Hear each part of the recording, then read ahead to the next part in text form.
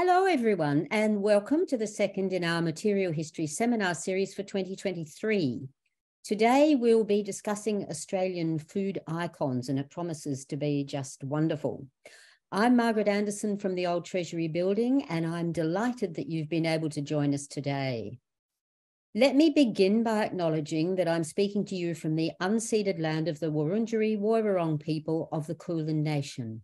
We thank them for their care of culture and of country and pay our respects to elders past, present and emerging. But I'd also like to acknowledge any First Nations people who may be joining us from elsewhere. Material Histories is a seminar series offered jointly by the Old Treasury Building and the Australian Catholic University. In each discussion, we explore an aspect of material history through an object or a series of objects. The seminars are open to anyone with an interest in material history, and we hope to cast the subject net widely in terms of both time and place. So if you're interested in contributing, please do get in touch. We'll pop some email addresses on the screen at the end of the seminar. Now, just a few words about the structure of the seminar before I hand over to our chair today. I'm sure you're all well used to digital seminars by now, but just to confirm that this is a webinar format, so you will see and hear the speakers only, and it is being recorded. If you have any technical difficulties, please use the chat button at the bottom of your screens, and Katie behind the scenes will do her very best to help you. If you have a question, and we do hope you will, please use the Q&A button. And of course, please keep your questions and comments courteous. It's now my great pleasure to introduce the co-convener of Material Histories, Lorinda Kramer, who will chair the discussion today. Dr. Lorinda Kramer is a research fellow in the Gender and Women's History Research Centre in the Institute for Humanities and Social Sciences at ACU. She has a specialist interest in gender, dress, and textiles, but a general interest in material histories of all kinds. Over to you, Lorinda. Thanks so much, Margie. I'd like to join you in welcoming everyone today to our Material Histories Seminar, Australian Food Icons. I'm really thrilled to be chairing this seminar, not only because our icons today, Vegemite and the Australian Women's Weekly Birthday Cake Book, are both very close to my heart, but because I know you'll greatly enjoy hearing about the insights that our two speakers will bring to them. We're so excited to have Dr. Hannah Viney and Dr. Lauren Samuelson with us to share their fascinating material histories. And I know we're in for a real treat. So it's my pleasure to first introduce Dr. Hannah Viney. Hannah's research explores 20th century Australia's cultural, social and political history, with her PhD at Monash University investigating women's anti-nuclear activism between 1945 and 1965. But today, Hannah is presenting on Vegemite, that delicious spread that was central to my childhood, as I'm sure it was for many of you, and still has a really welcome place in my pantry today. So Hannah's presentation is titled Happy Little Vegemite Soldiers, Rationing, Vegemite and National Identity in World War II. Over to you, Hannah. Welcome and thank you for having me. I want to apologise first because you will get the Vegemite jingle stuck in your heads today, and I will take no control over that. So, just live with that fact. So, what I want to start with, well, in the words of Australia's own overlooked poet laureate, Men at Work, and their seminal work, Land Down Under, the central protagonist is on a journey of self-reflection and discovery across the world. So in Brussels, the protagonist meets an imposing figure who is 6'4" and full of muscles. Like the protagonist, the audience may feel a sense of dread at the appearance of such a figure, but Men at Work are quick to reassure. He is friendly. Indeed, the man in Brussels could be read as an omniscient god guiding the song's protagonist on his journey to enlightenment.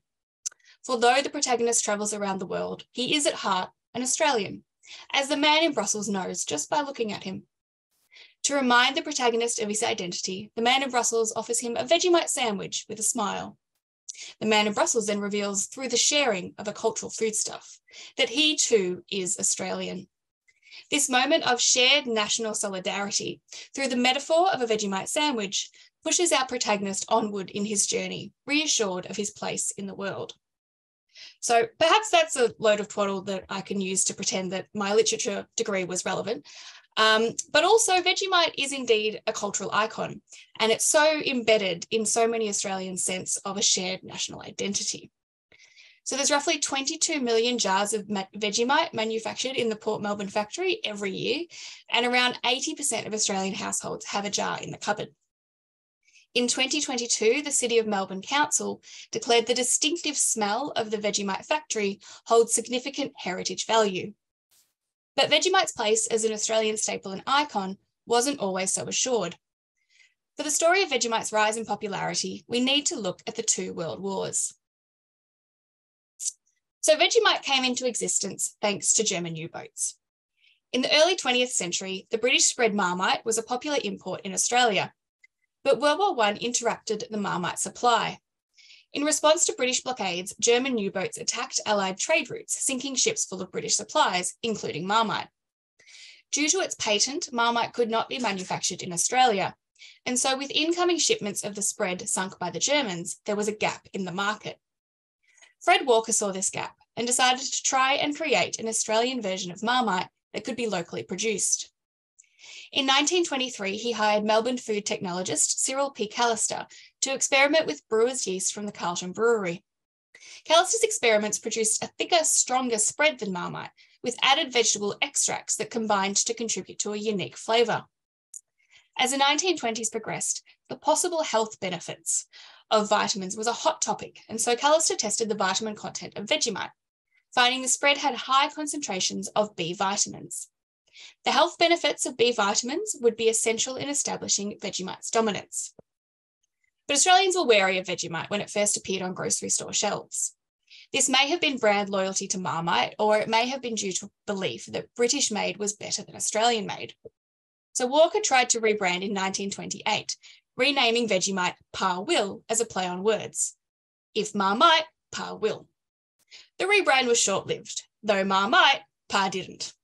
Australian buyers were not interested in Pa Will any more than they had been in Vegemite, so the name was reverted.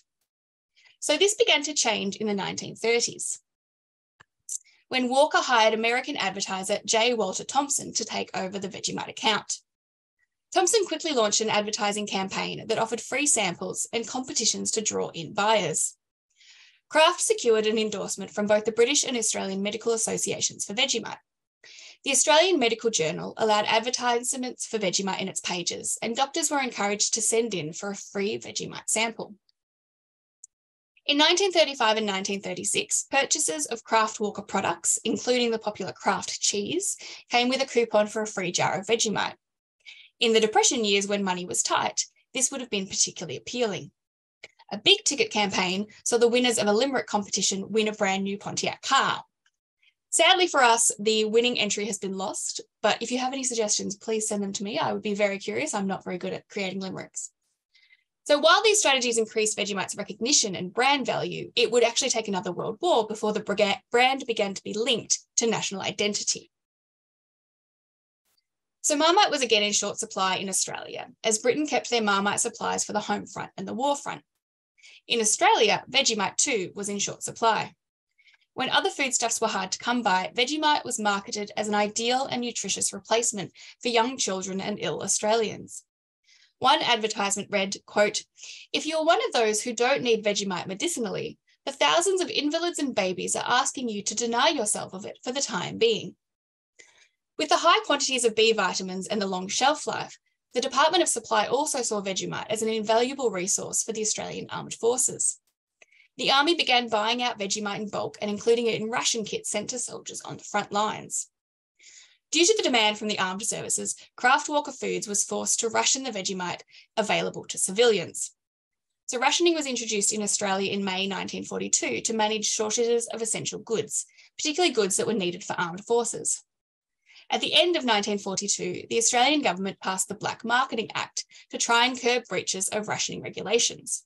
The Australian newspapers reported several instances of individuals arrested and charged for stockpiling food and supplies, including, in many cases, jars of Vegemite.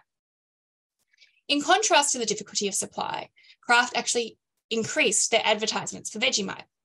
So wartime advertisements leaned into this lack of supply, telling consumers that they couldn't get Vegemite because it was so in demand for the troops due to its incredible health benefits. So one ad in the Argus read, "Vegemite fights for the men up north.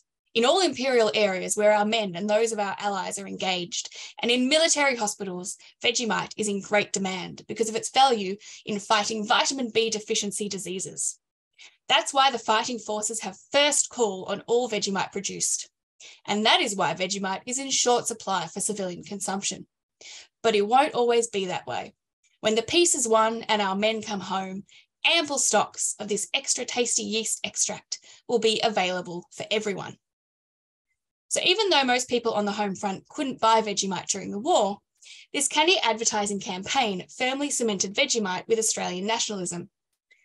For those on the home front, supporting Australian production was a crucial part of supporting the war. For housewives, the simple act of grocery shopping was positioned as contributing to the war effort. So whether Australians had been interested in eating Vegemite before the war or not, and whether they would have attempted to buy it when supplies were being sent to the front, these ads tapped into the widespread support for Australian involvement in the war, and in particular support for the Australians fighting overseas. So by the time the war ended, Vegemite was firmly cemented in the nation's mind as fundamentally Australian. So over the next decades, more clever advertising would consolidate this image, forever linking Vegemite with Australian national identity. So in the post-war era, Vegemite again leaned into the health benefits of the spread. As the post-war baby boom became apparent, Kraft successfully marketed Vegemite as a nutritionally rich food vital for child development. Post-war, the continuing impact of rationing and food shortages led to concerns about the nation's health. With concerns about the rebuilding of a healthy white population, good nutrition for children was seen as particularly important. Many food brands recognised the value of appealing to these concerns. So Vegemite advertisements emphasised healthy children and adopted a pseudoscientific approach highlighting the health benefits of B vitamins. So this cinema advertisement from 1948 illustrates how Vegemite was presented as a health food for children and the scientific veneer that the campaign adopted.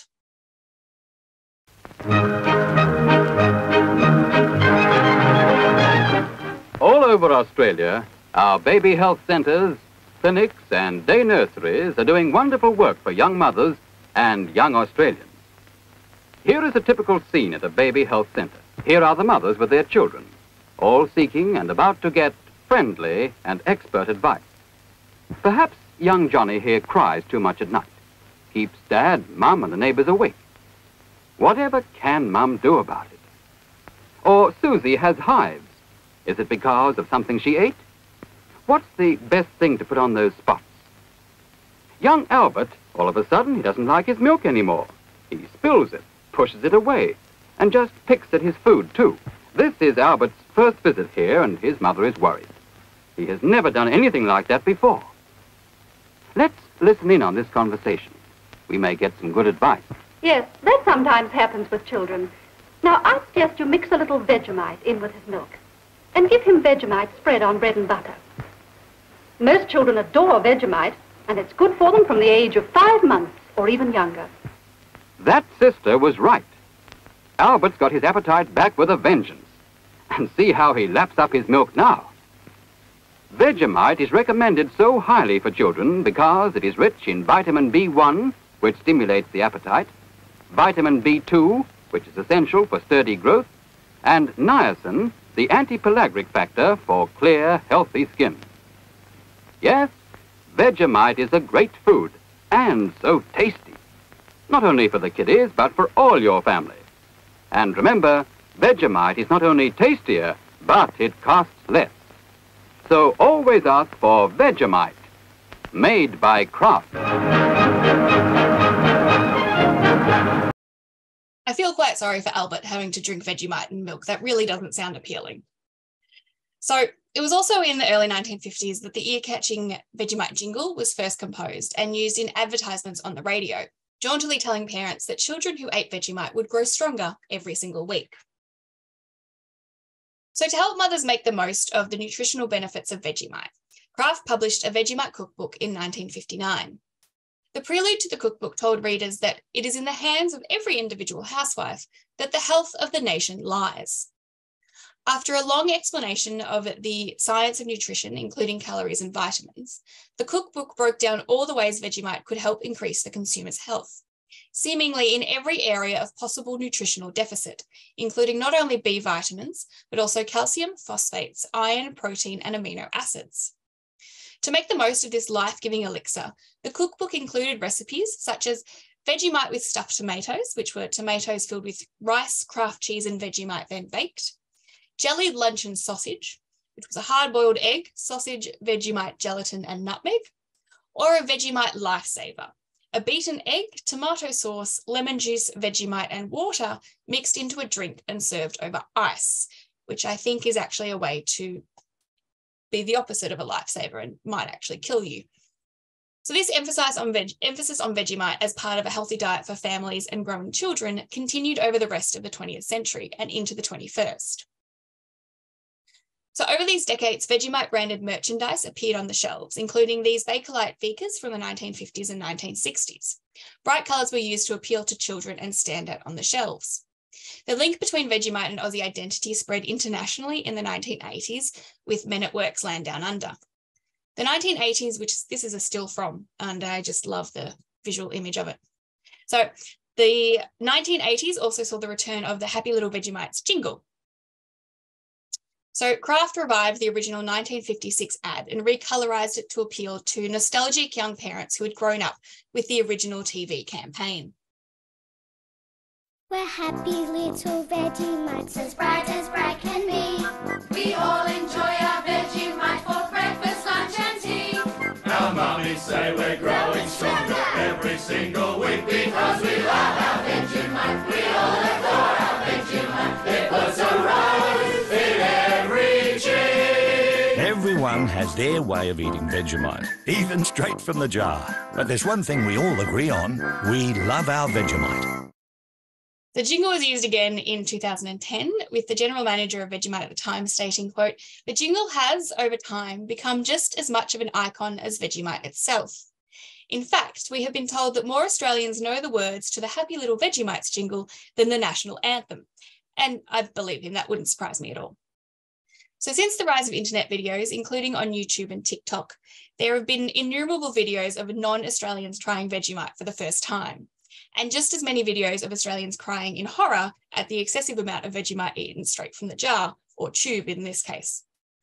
You can buy officially licensed Vegemite merchandise online, and there is an assortment of Vegemite food collaborations, some of which are appealing and some of which sound as appetizing as drinking a Vegemite lifesaver. In February 2022, when international arrivals to Australia was reopened, arriving travellers were welcomed to Sydney Airport with a DJ playing Men at Work, a koala soft toy, and jars of Vegemite. And announced only a week or so ago, Kraft has put forward an open casting call for children to appear in a recreation of the original TV ad to celebrate the centenary of Vegemite. So in the 21st century, ask any Australian and most will say Vegemite must be in the DNA. But this indelible link between a commercial food product made to mimic a British spread and national Australian identity likely wouldn't have been made if it weren't for German U-boats and a very clever advertising campaign in World War II. Thank you very much. Hannah, thank you so much. That was absolutely brilliant. And I love how you brought us up to the present day. I had no idea people were welcomed back into Australia with jars of Vegemite. That is super fascinating. So we're going to come back to some of these ideas, I know, in our Q&A. But first, I would like to introduce you to our second speaker, Dr. Lauren Samuelson. Lauren's an honorary fellow at the University of Wollongong, and her research interests span cultural history, the history of food and drink, the history of popular culture, and gender history, with her PhD thesis considering the influence of the Australian Women's Weekly magazine and cookbooks on the development of Australian food culture from the 1930s through to the 1980s. Lauren is speaking about a book that my sisters and I constantly reached for, and which every year we made a really difficult, almost impossible decision of which cake in the birthday cake book to ask our mum to make. So today, Lauren is baking up an Australian icon, the children's birthday cake book. Thank you, Lauren. Thank you so much, Lorinda. And thank you all for coming along today or watching this recording later. It's a real pleasure to be speaking to you about one of my favourite topics, which is cake. But before I start, I'd like to acknowledge the traditional owners of the land upon which I live and work, the Darul people, and pay my respects to them and to any Indigenous Australians who are joining us here today.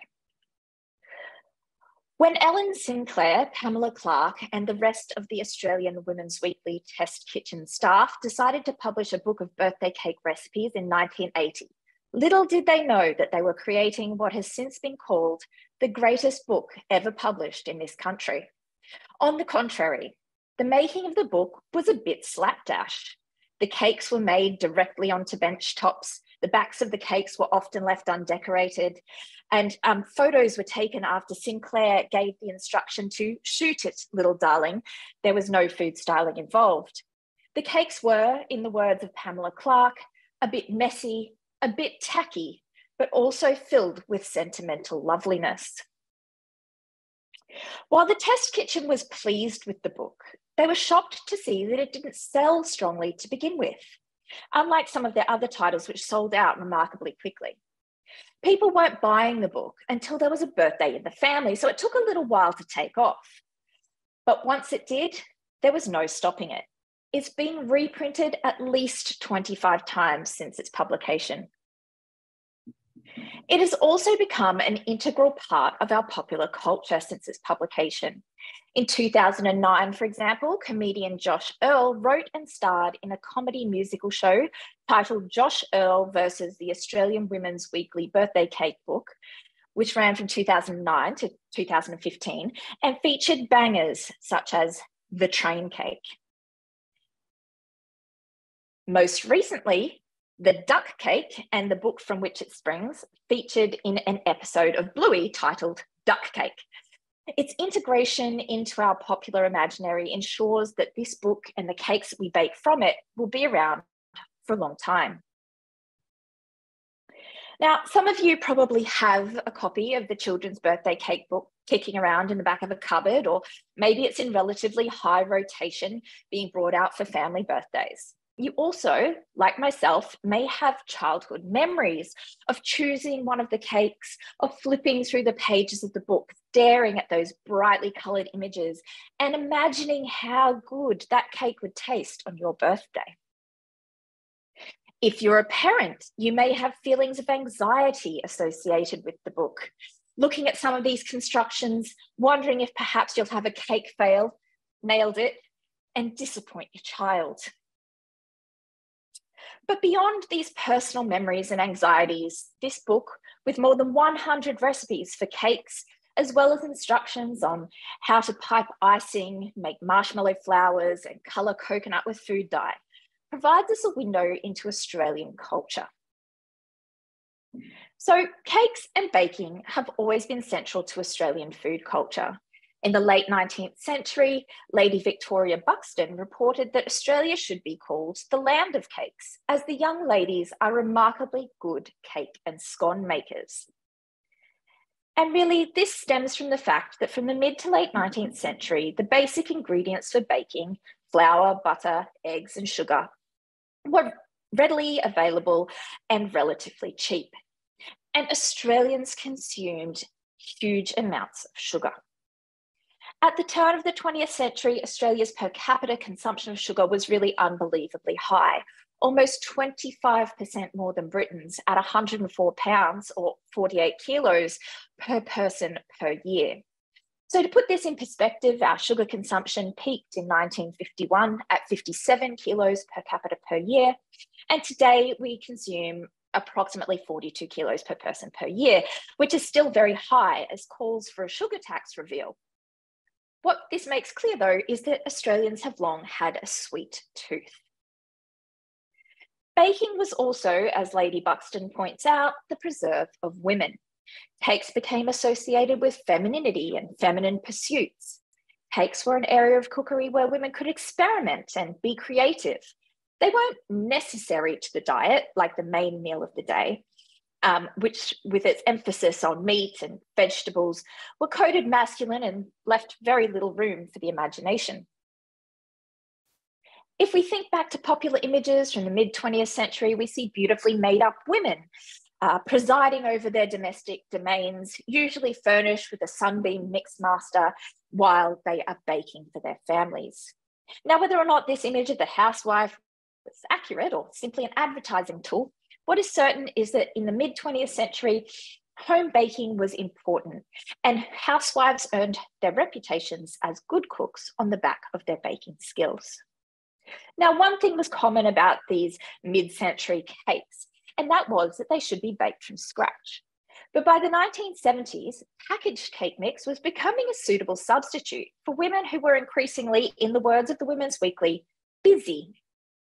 This shift was entwined with changing gender roles. More women were working outside the home, and yet, like today, were still expected to undertake the lion's share of domestic duties, including cooking. One shortcut that the Weekly suggested was using cake mix, which is why in the birthday cake book, the test kitchen specified using butter cake packet mix for the cake itself. But why birthday cakes? Well, birthday cakes as we know them are a relatively new phenomena, having not been labelled as such until the late 19th century. And throughout the 20th century, birthday cakes became increasingly significant, the centrepiece of the birthday party, and in and of themselves are significant cultural artefacts. To have a wonderful, awe-inspiring cake baked just for you on your special day is a symbol of status and prestige, and is often a cultural reflection of your identity. For a child, does the cake point out whether they're a boy or a girl? Do they like trains or racing cars, horses or cats? As birthday cakes became important to children, they also became important to parents. By the 1980s, the preparation of a birthday cake for a child carried with it elements of conspicuous consumption and competition, as well as connotations of maternal love and care. While a working woman may have found it difficult to be a successful housewife or homemaker while employed outside the home, she could still demonstrate her success as a mother. One of the ways in which women could demonstrate their mothering prowess was through the creation of novel children's birthday cakes, and the use of cake mix levelled the playing field somewhat. Which is not to say that some of the cakes in the birthday cake book were an easy feat. Some of them were notoriously difficult. As Pamela Clark has pointed out, the tip truck cake is a treacherous affair. In an interview I had with her, she said that the cake was almost impossible and that she advised many parents to avoid it. She said that people would phone and say, "I'm going to make the tip truck." "Oh," I said, "because I made that tip truck and I'd try to steer them off it because it is such a monster of a cake to make. I'm going to make the tip truck for little Johnny, and have you got any extra tips?" And I say, "Don't make it, that little Johnny gets something else." Yet parents were undeterred, and many stayed up all night baking a cake for their child. As Clark pointed out, the child really doesn't care if the cake is perfect or not, if it's a bit ratty and a bit tacky and a bit whatever. Rather, it was the desire to do something that nobody else can really do well for your child that prompted this emotional and literal labour. In these cakes, the focus was on the decorative appeal, the piles of lollies and dollies, not the culinary attributes of the cake. The cake itself was merely a vehicle for the filling and icing, the components which more accurately reflected the child.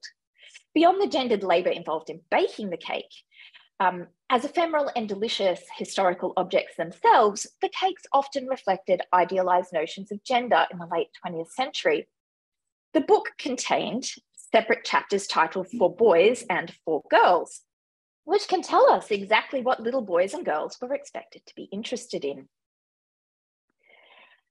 The list of boys' cakes included various forms of transportation: jet planes, tugboats, rocket ships, racing cars and sports cars, helicopters, and of course, tip trucks. Girls, on the other hand, could choose from an exciting array of domestic appliances: a sewing machine, a stove, or from a wide variety of cakes with dolls stuck on them or in them, dominated by ballerinas and babies. According to Clark, upon publication, the test kitchen's phones rang off the hook with people asking, "How dare you segregate boys and girls? How sexist of you?" And yet these divisions linger. While the 2011 edition of the book removes several copyrighted cakes, including cakes of Mickey and Minnie Mouse, the section for boys' cakes and girl cakes remains even in the 2020 40th anniversary edition. The longevity of this division is perhaps due to nostalgia, as newer birthday cake books, like the Kids' Birthday Cakes, which was published in 2002, do not have these gender-specific cakes. The Children's Birthday Cake book is undeniably an important historical object, and looking at it can tell us all sorts of things, from the changing expectations of women's labour, the changing experience of childhood, and how Australians continue to nostalgically celebrate our long history of baking and our love of sweet treats. As people share their love of this book and the cakes they create out of it, embracing humour with the fails as well as the joy of their successes, the book has become something that its creators never expected, an icon.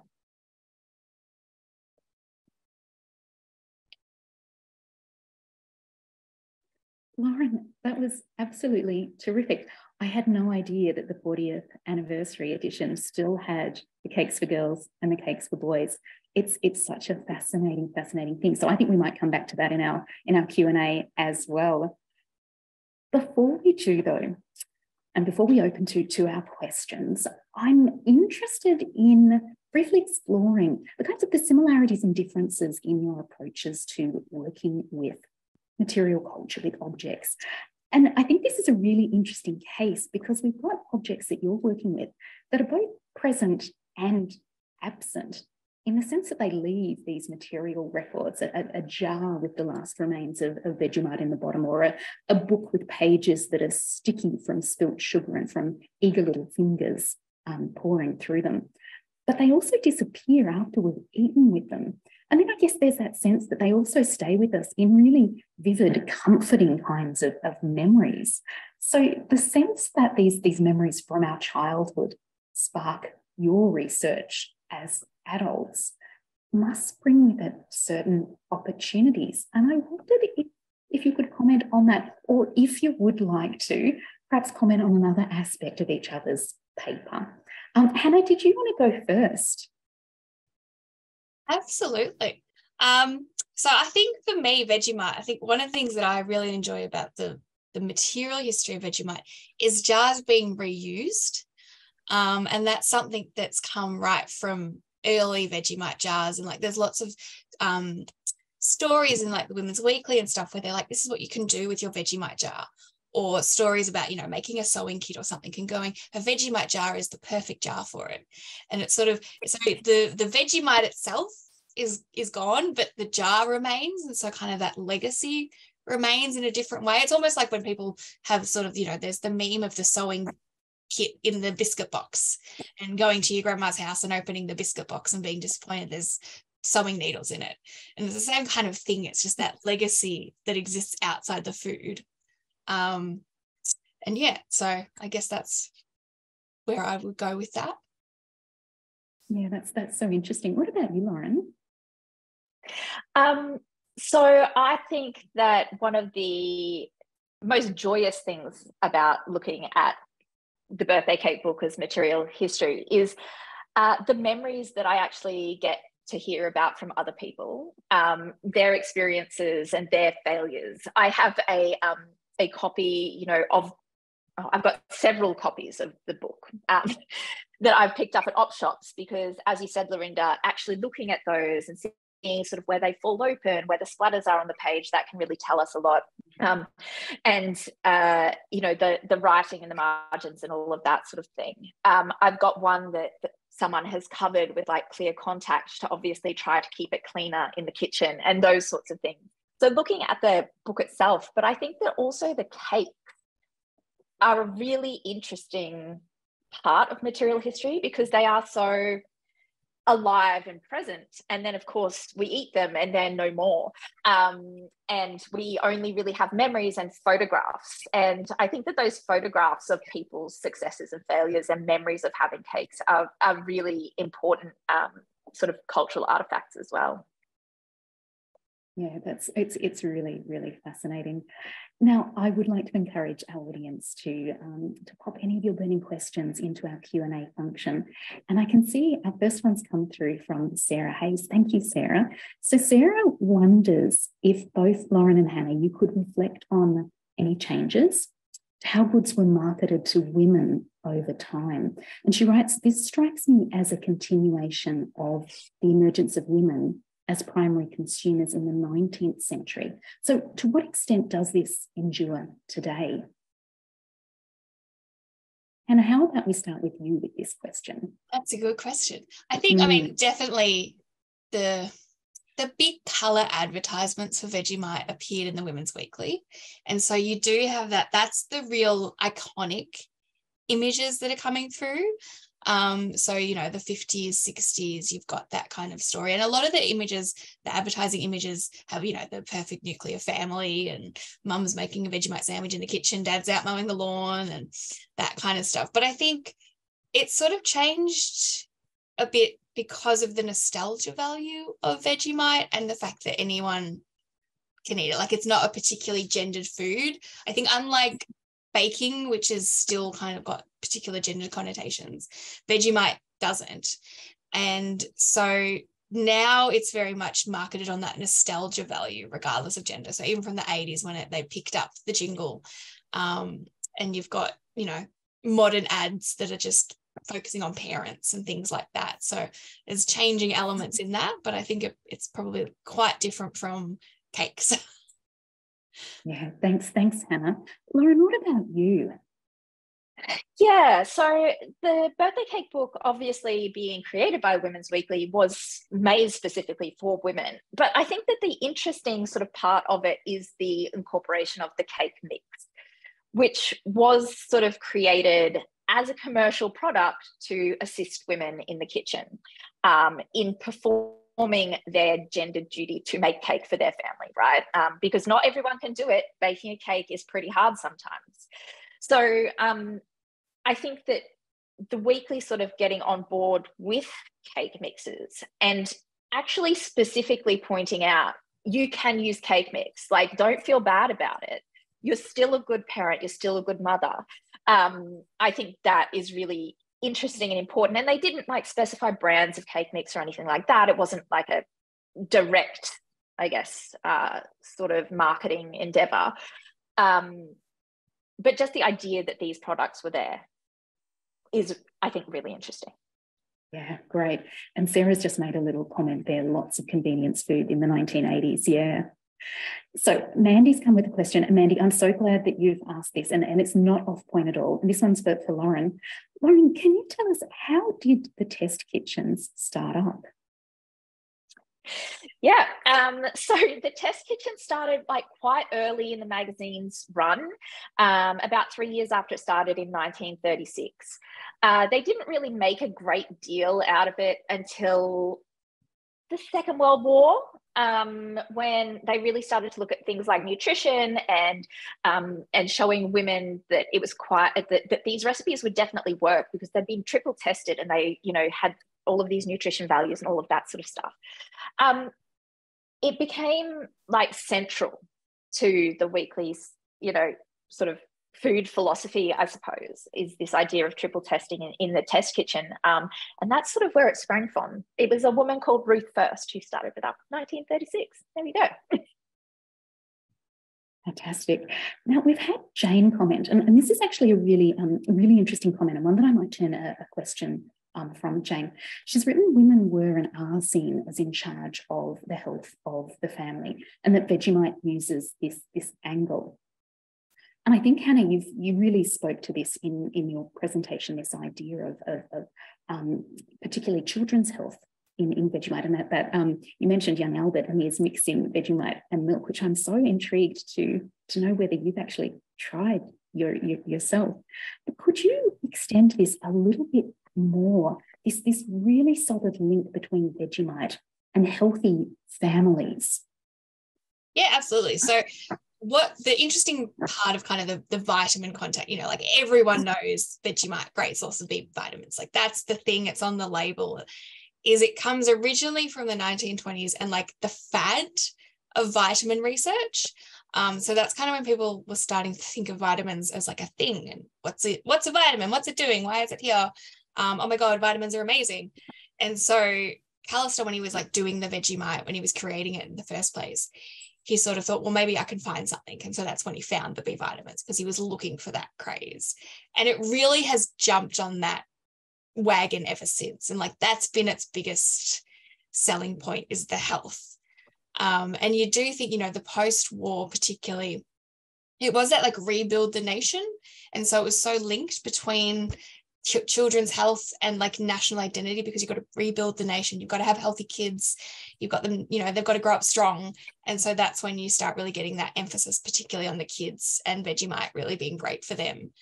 And there's so many ads that go through continually. Like, if you eat your Vegemite, you're going to be a real strong, healthy kid. You're going to grow up. You're going to be smart. You're going to be everything. There was profiles on babies that were really smart because they had Vegemite and things like that. I don't think Vegemite and milk is necessarily what you probably should be giving babies. And I'm certainly not going to try it myself. I respect my taste buds a little bit too much for that. That sounds completely fair enough to me. You both have touched on cookbooks. Well, sorry, Lauren, yours is completely about cookbooks. Hannah, you've touched on cookbooks. We've had another question come through about how important were cookbooks in shifting Australian tastes, either towards salty or sweet foods over the decades? I think I will leave that question to Lauren, because that is right up her alley of expertise about shifting Australian tastes. So... Yes. The overwhelming number of recipes in cookbooks tends to be for sweet foods. Just in statistical breakdowns that I've done from like my work with the Weekly, and the other food historians have done as well, looking at different recipe books. Lots of that stems from the fact that it's harder to bake than it is to throw things in a pan and let it go. You know, baking is a bit of a science.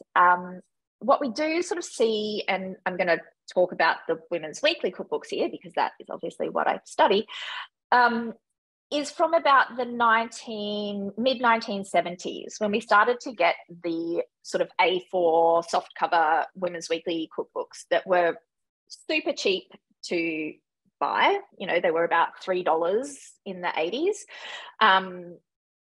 They were available, you know, at newsagents. You didn't have to go to a bookstore to buy it. You didn't have to order it, you know, through the post or anything like that. Eventually they were sold in supermarkets right by the, you know, checkout where you were, you know, browsing your magazines, and then there was a stack of cookbooks there as well. Those sorts of books really allowed people to experiment a lot. You weren't buying a really big, expensive cookbook that was full of recipes that you may or may not use. You could pick and choose the things that appealed to you. So that's why we see these sorts of like anthologies where you might have, you know, you've got your Thai recipes, you've got your, you know, Chinese cookbook, you've got this, and people could buy what sort of suited them. So I think that in that way, these cookbooks really did help to introduce Australians to different cuisines because they were so readily available. You didn't have to be, you know, a foodie or a proto-foodie, I suppose, to, you know, say, oh, I'm really interested in that, I'm going to go and do it. You could just be in the line at the supermarket and go, oh, well, that looks a bit interesting, here I go. And they were really accessible and really easy to make. Step-by-step instructions, lots of pictures. People loved them. Yeah, it strikes me as being such an obvious thing once we start to think about those kinds of the popularities that spread through them. Now, I'm so sorry, Mandy, I'd missed a comment from you that was related to a little bit that we were discussing earlier. So Mandy's noted that even in the 1990s, a marketing friend of hers noted that cake mix, so coming back to the cake mix, needed nothing but water added. but focus groups showed that women wanted more ownership. So you added an egg too. I think that's a really interesting thing, this idea that creating an extra step gave women that particular ownership. Lauren, did you want to comment a little further on that? Yeah, absolutely. I mean, that is definitely true. I think that even the earliest cake mixes that were coming out of the US, Australia was a relatively late adopter of cake mixes compared to other countries. But those early cake mixes, people did say, you know, I don't just want to add water, or I don't just want to add milk. I actually want to feel like I'm doing something. It can't be too easy. And so that idea sort of comes through, and we sort of still see that today. I don't know, you know, on social media, you'll see people sort of like pimping up their cake mixes, doing weird and wonderful things with them, like making it into a base for a slice and things like that. So people are using them and being quite creative with them, even still today. They're just another tool, I suppose, in the cook's arsenal. Yeah. Now, I'd like to shift direction in our questions just slightly. So we're talking about material culture as part of this seminar series. And I noticed, Hannah, you in particular in your slides had examples of Vegemite jars, tins of Vegemite from rations that are in museum collections. And I'd love to ask both of you whether you've been able to find examples of Vegemite and of Women's Weekly birthday cake books in museum collections, and whether you think that really suggests the importance of these to Australians. Hannah, would you like to go first with that one? Yeah, so there is a lot of Vegemite, like material history around.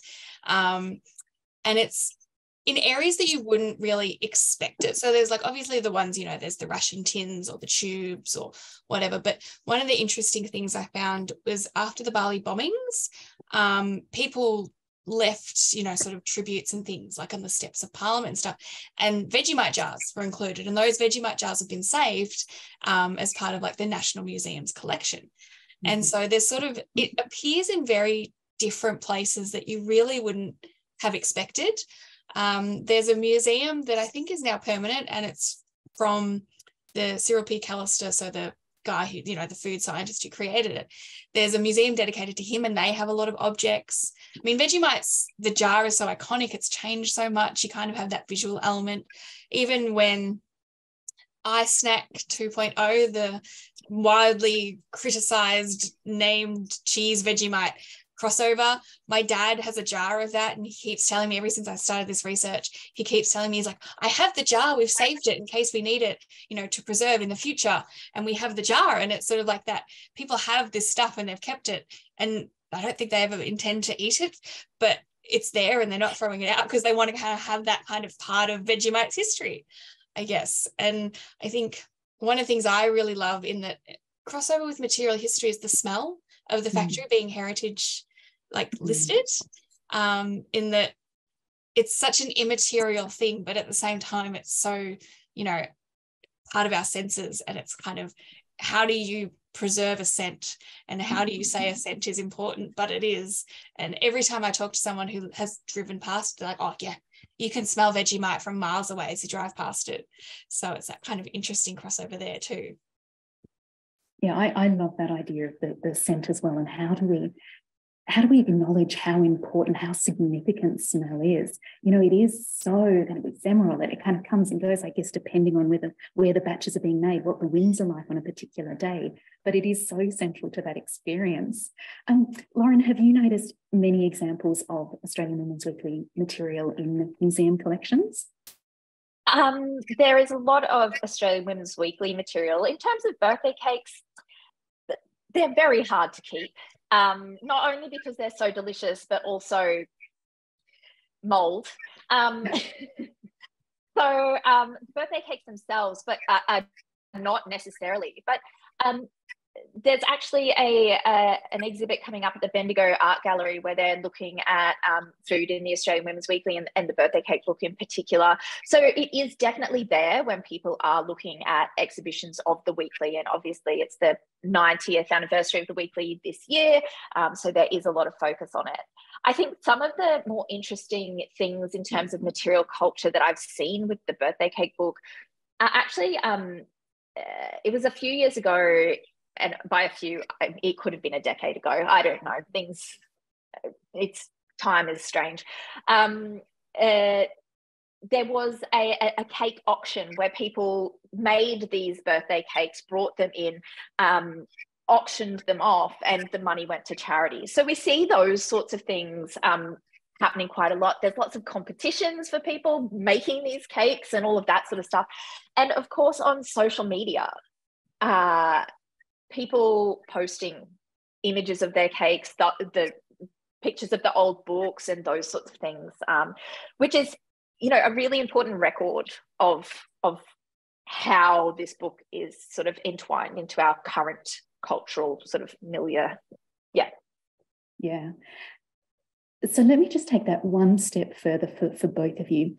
You've both brought us up to the present day and the really important place that Vegemite and the Birthday Cake book still occupies in our national consciousness, in how we are Australian, these ideas that these are both so critical to living here. I love that Bluey has had the episode with the duck cake, which was a family favourite in the Kramer household. And Hannah, as you said, Vegemite was presented to people entering Australia when they returned. How important are steps like that, do you think, to ensure the longevity of the Birthday Cake book and Vegemite? Or do you think they just continue to remain popular if we weren't reminded of them through these ways?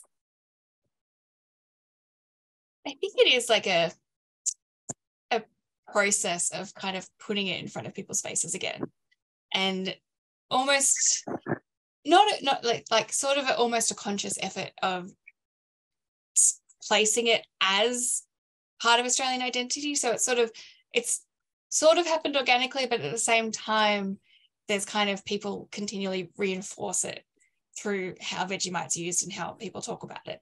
And Vegemite, like the brand, has been very, very on top of promotion about these things. If you look at the Vegemite website today, the amount of merchandise you can buy is ridiculous. There's socks, there's hats, there's t-shirts, there's onesies, there's bathers, there's everything you could possibly imagine in Vegemite colours. And so they're certainly doing their best to make sure that we kind of keep this, we have this memory of Vegemite as Australian. Yeah, and in terms of the Birthday Cake book, I mean, as someone who was born in the 1980s, like, I have that nostalgia of it. And I think that if the book wasn't brought up again and again, we would still have that nostalgia. Would it be as strong? Probably not. We also have to remember that this book is still making money for the Women's Weekly, right? Their cookbook section is one of the most profitable things going at, what are they called now? Our Media now. So to be reprinting and to get this book out there again to new generations is obviously important in terms of commercial success. But the incorporation of it as a part of our culture into Bluey and those sorts of things, I think is really important, and I think will sort of continue to happen, and it sort of, I guess, prolongs or further integrates, I guess, the book into our culture. I feel like we could keep talking for hours to come, but I'm very conscious that we're ending our hour, and I'd like to have everyone to their next meeting or whatever they need to do by 2:00. So I am going to wrap up now. I would like to really very, very warmly thank Hannah and Lauren for such terrific papers. I enjoyed them so much. I feel like I immediately have to go and have some Vegemite on toast, followed by some cake. I'm really feeling that urge. I'd also like to thank the team behind the Material History Seminar Series, the Old Treasury Building and the Australian Catholic University. Our next seminar in the Material Histories Seminar Series is Early Toilets, which promises to be as exciting as it sounds, on Friday, the 25th of August this year. We'd love it if you could join us. So let me thank you all again for your attendance, your interest, your participations. We've really greatly enjoyed having you with us. Please have a look at the Material Histories page on the Old Treasury Building website for future seminars.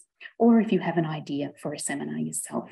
So thank you again, everyone, and enjoy your afternoon, whether it holds Vegemite on toast or cake. Thank you.